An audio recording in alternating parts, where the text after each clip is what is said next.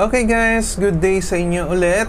Again, I'm here, Sir B, to discuss about our first chapter, which is all about the principle of statics. So again, yung principle of statics natin is, ito ay parang review lang ng ating physics. So let's proceed with the next slide. So, introduction. So first, let's define what is engineering mechanics. So basa-basahin natin to, sabay-sabay. So, engineering mechanics, this is a branch of the physical science that is concerned with the state of rest or motion of bodies that are subjected to the action of forces. Okay, engineering mechanics, so ito po ay subdivided into 3 branches. So what is the first branch? So rigid body mechanics. So dito papasok yung ating subject na static of rigid bodies. But again, yung ating rigid body mechanics is nahati sa dalawang division. So, sa next slide, ipapaliwanag natin. Si static and si dynamic. The second one, deformable body mechanics. So, ito po ay ite-take nyo sa second semester. So, yan has a subject code na o subject name na mechanics of deformable bodies. So, hopefully ako rin yung maging instructor nyo kasi last year ako naman yung may hawak din na yun. And last will be the fluid mechanics. So again, ito is magiging subject nyo rin. I think this is handle na 3rd year first sem. So yung mga kuya nyo ngayon, ito yung kanilang subject na hinahawakan. Okay, so let's proceed with the next slide para malaman natin yung division ng, dalawang division ng rigid body mechanics. So again, we have statics and dynamics. But first, let's define what is statics all about.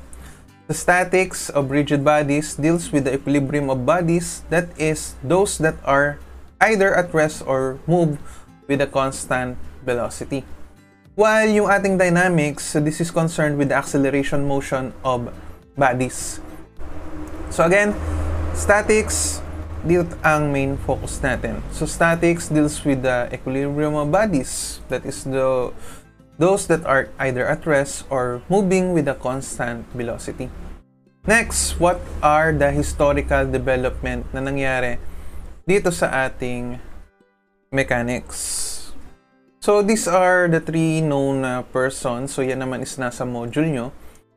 So, we have Archimedes. Next one is Galileo Galilei. And the last one, yung pinakasikat, yung Newton Law of Motion, so si Isaac Newton. So, pakibasa na lang ako nitong tatlong to. So, basahin niyo yung contribution nila when it comes to mechanics. So, let's proceed with the next slide. So, ang discussion natin is lang ha, mabilis lang. Parang discussion lang nung ating chapter. So, again, nasa inyo naman yung module, basahin niyo na lang yung kabuuan since ito is parang summary lang nung chapter na yan. Okay, what are the basic quantities? So, meron tayong 4. We have the length, time, mass, and the force. So, doon sa module naman na binigay doon, meron tayong binigay naman yung kanyang mga common unit when it comes to length, time, mass, and force. Okay? So, pakitandaan na lang itong mga basic quantities na gagamitin natin for the static of rigid bodies. Okay, next. So, I think familiar pa kayo dito. We have that Newton's 3 law of motion. So, for the first law, so ito yung equilibrium natin. So, this is moving at a constant velocity. Okay, so the next one, the second law. So, this deals with the accelerated motion. O, meron tayong pinag-uusapan na acceleration A. From where, yung force can be commuted as mass times the acceleration. Next is the third law. So the third law, so from the keyword na action, reaction, impulse, momentum. From where you have force of A on B and vice versa. Yung force of B on the object A. So again, pakibasa na lang ulit ako nito. Again, this is just a review. So, i-recall nyo lang yung mga dati nyong nalaman dun sa inyong subject na physics.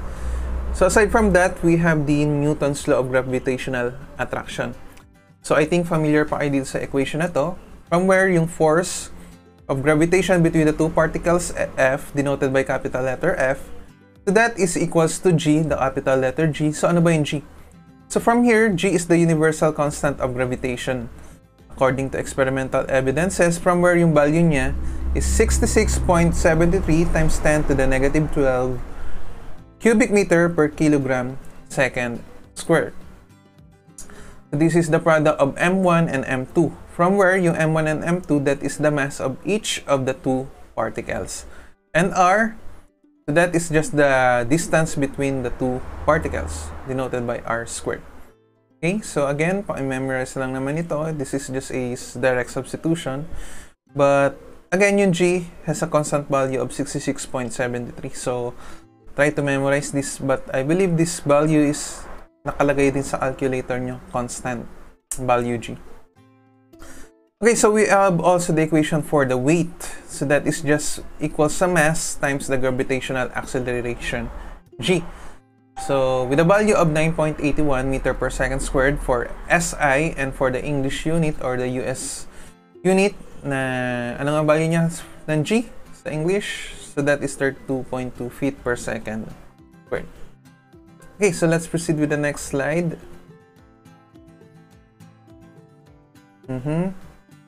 May ano pa pala yun?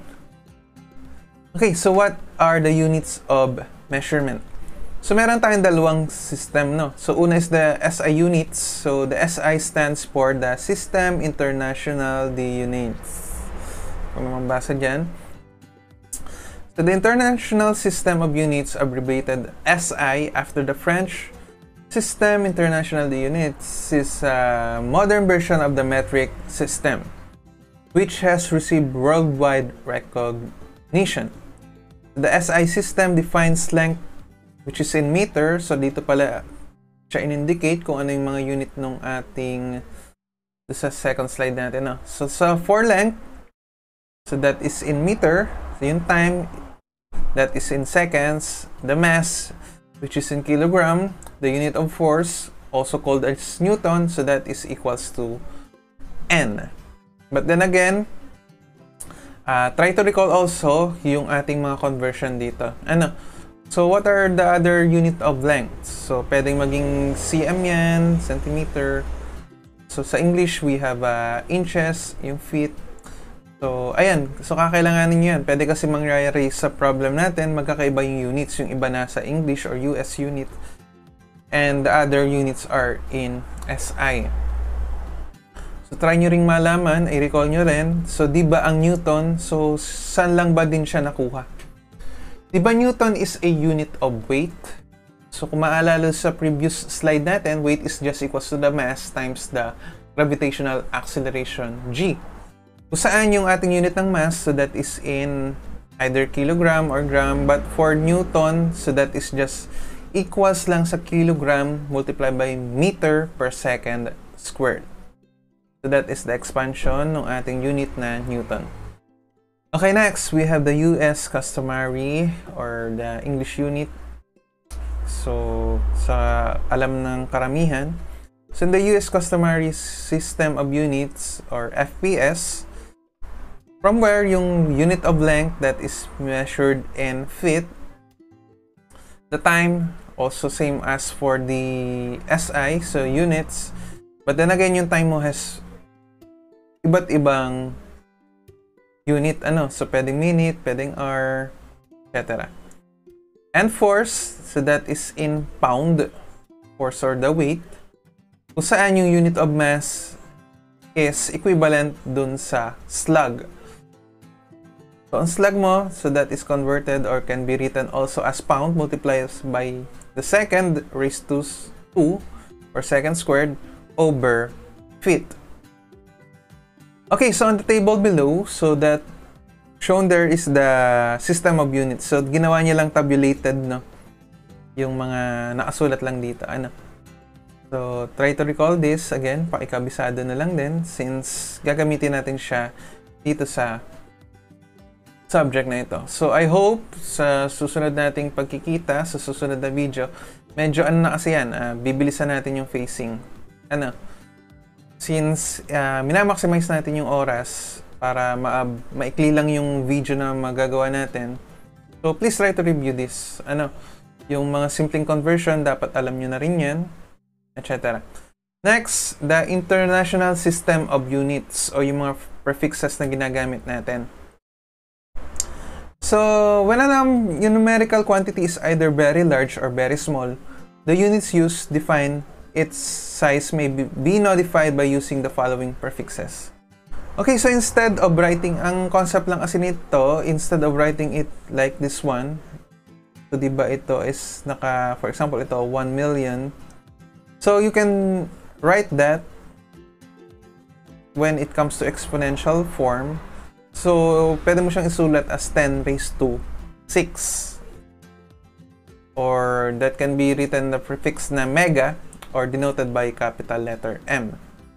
So, dun sa billions, so that is 10 raised to 9, which is equivalent also to giga, or denoted by the symbol capital letter G, etc. Sa baba, pag 0.001,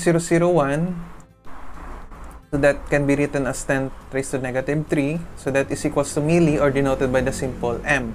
Yung micro, so denoted by mu. And nano, denoted by small letter n.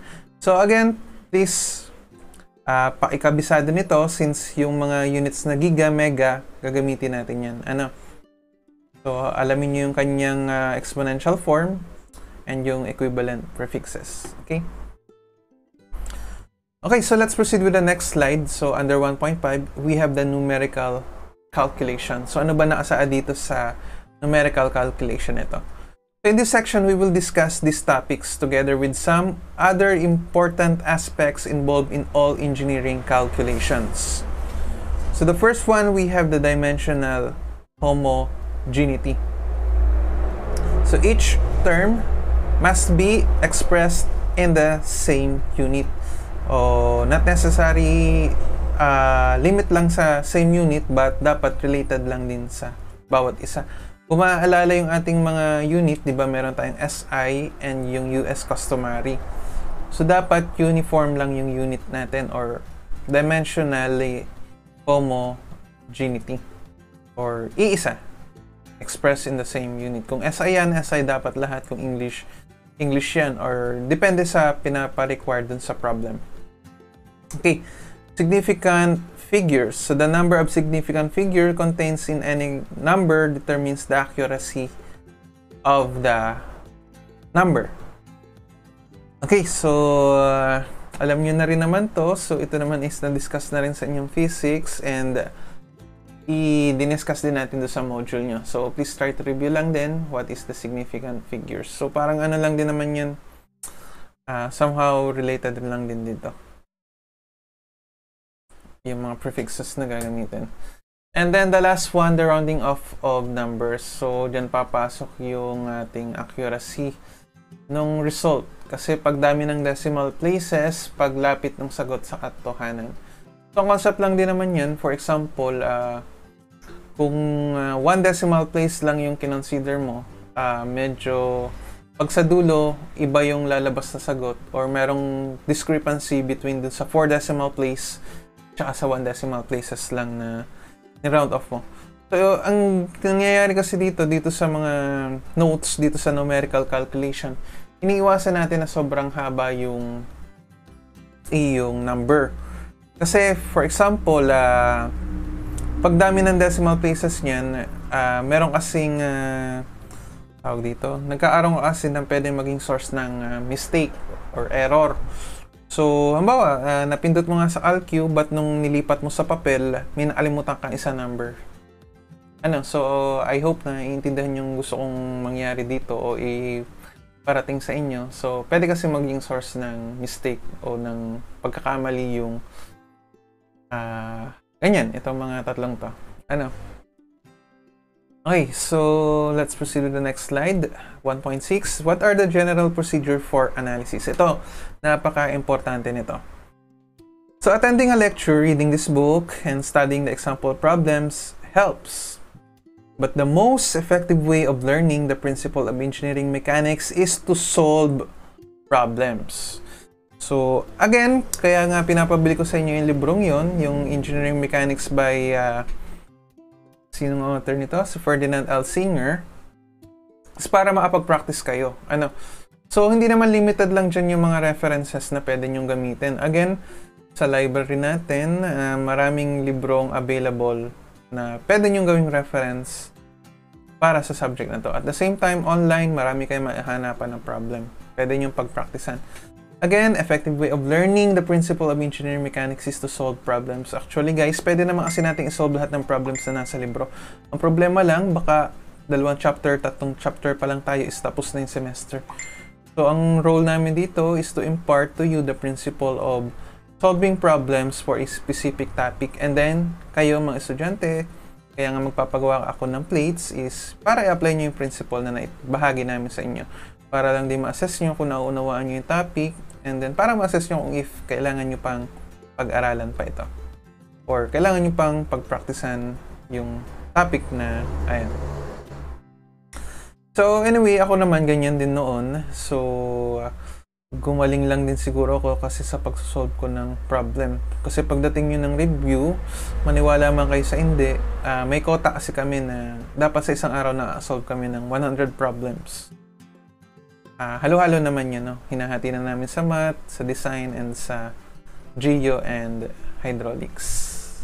So everyday yun. So hindi kasi darating sa time na yung isang problem o yung problem sa libro na solve mo na ng 5 beses kasi wala na kayong mahanapan ng problem.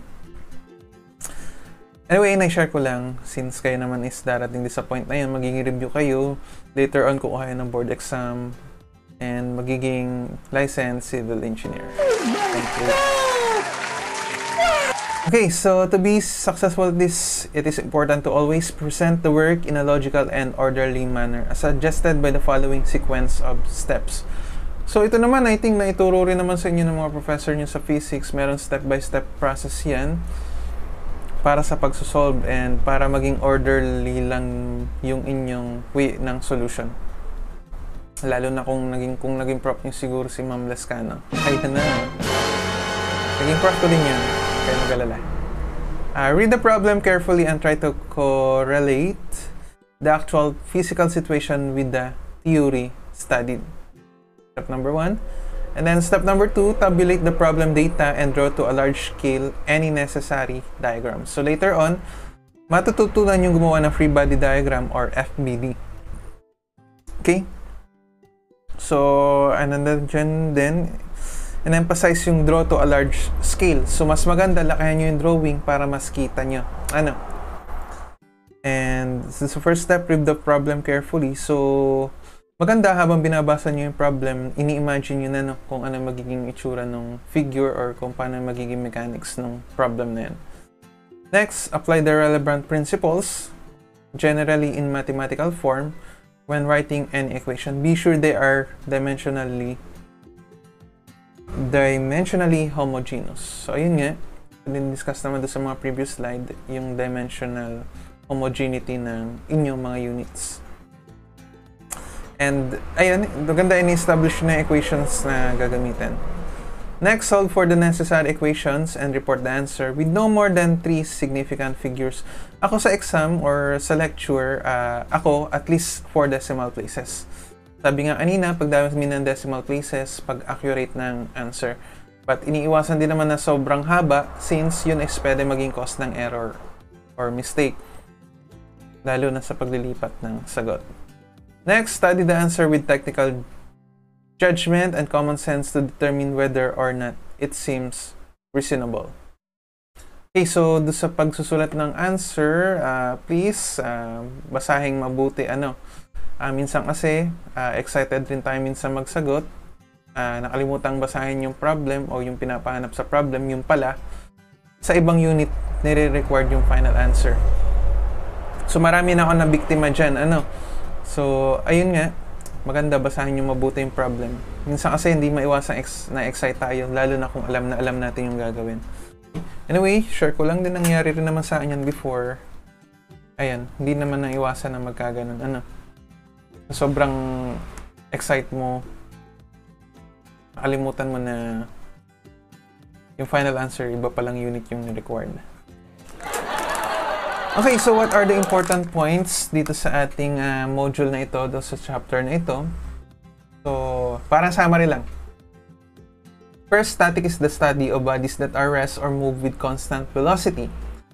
So, number 2, a particle has a mass but a size that can be neglected, and a rigid body does not deform under load. So, nasa module nyo naman yan. So, maririnig nyo siguro madalas yung word na a rigid body. Okay? Next, so force, this is either a push or pull of one body on another. So, dalawa lang maging pwedeng direction ng force. It's either pull or push. Next, concentrated forces are assumed to act at a point on a body. Next, Newton's 3 law of motion should be memorized. Hindi naman need na memorize talaga, but be familiarized lang din. So, I recall na lang. So, mass is a measure of a quantity of matter that does not change from one location to another. Weight refers to the gravitational attraction of the Earth on a body or quantity of mass. Its magnitude depends upon the elevation at which the mass is located. Okay, so para sa item na to, ano lang naman yan. Sa ulo nyo lang yung formula na yon, yung kanina, with regards to the gravitational acceleration. So, most of the time naman, ano lang yan, yung mass mo, to get the weight mo, multiply mo lang ng gravitational acceleration. Wala namang tricky na aabot tayo sa pag-iba ng height niya o yung with reference do sa paglapit niya do sa center of the Earth. Mag-iiba yung value ng weight. Okay, so in the SI system, the units of force, the Newton is a derived unit. Meter per second and kilogram are base units.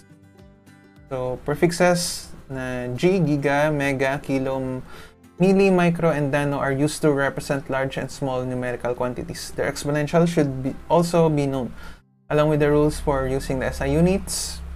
Next, perform numerical calculation with several significant figures and then report the final answer to 3 significant figures. So, algebraic manipulation of an equation can be checked in part by verifying that the equation remains dimensionally homogeneous, and know the rules for rounding off numbers.